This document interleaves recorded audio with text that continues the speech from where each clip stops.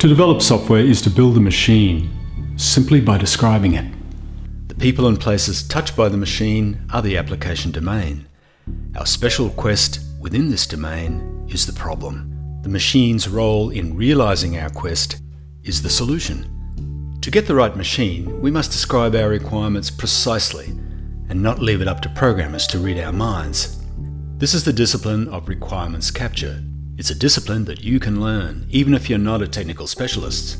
You learn by studying the essential components of a good requirement specification, together with the prescriptive frameworks for describing them. Frameworks that are solidly based in 60 years of software and systems engineering practice.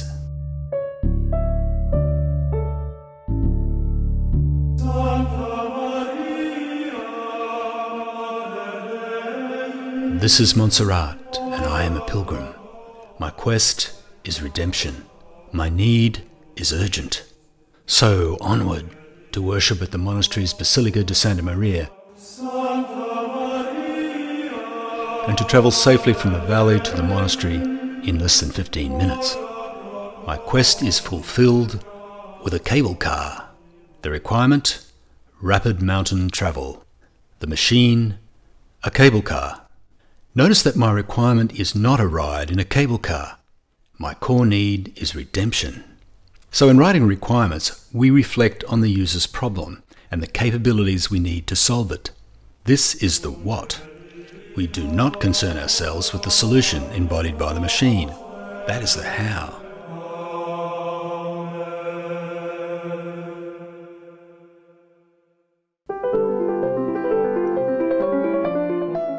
Specifying requirements can be daunting. There are often thousands of issues at play. Attempting to reflect on everything at once in detail is a recipe for madness. The best approach is to divide and conquer, addressing our concerns with layers of reasoning. Here's a 3-layer framework. Business requirements, what the business wants and why.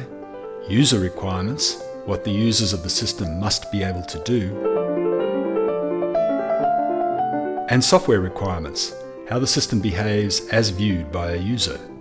The upper layers produce a rough sketch of the problem, and each successive layer engages with increasing levels of detail to the point where our statement of requirement is sufficiently precise to make sure that the machine we build will solve our problem. In addition to behavioral requirements, we also need to consider the qualities a machine exhibits in use, its character traits. For example, reliability, trustworthiness.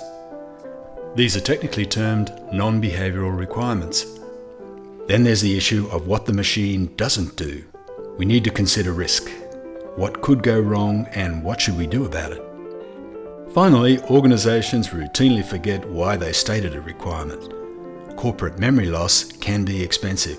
So to jog our collective memory, we introduce the concept of rationales.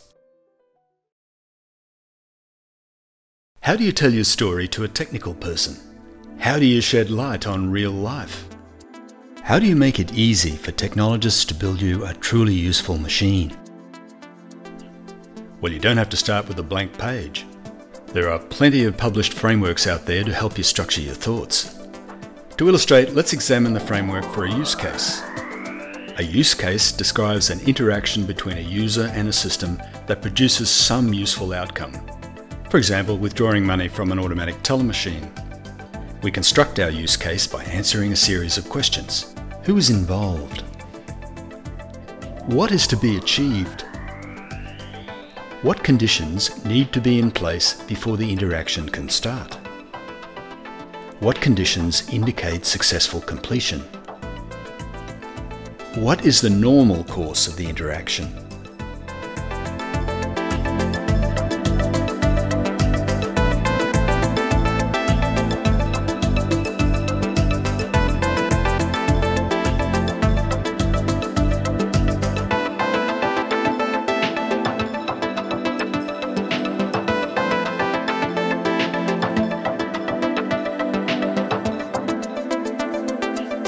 Are there any alternative courses of interaction? What could go wrong?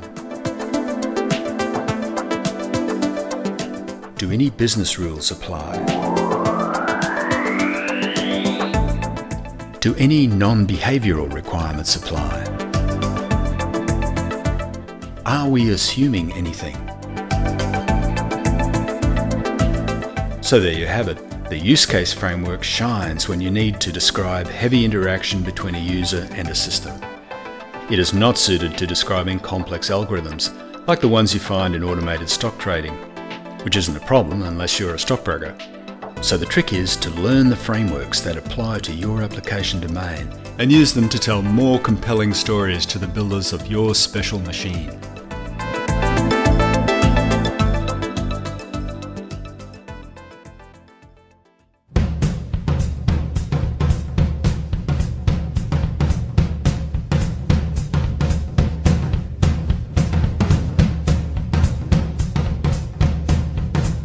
When your machine is built, you are the one in the driver's seat. How do you know it will fly? Are you confident it won't crash? If you can't afford a failure, there's only one course of action. You must learn how to write concise requirements. Stay in control of your destiny by learning the frameworks, models, and modes of expression that make up a complete, correct, unambiguous, and verifiable statement of requirement. Be in a position to specify what you want and verify that you got it before you take off. This is the core mission of the requirements capture process.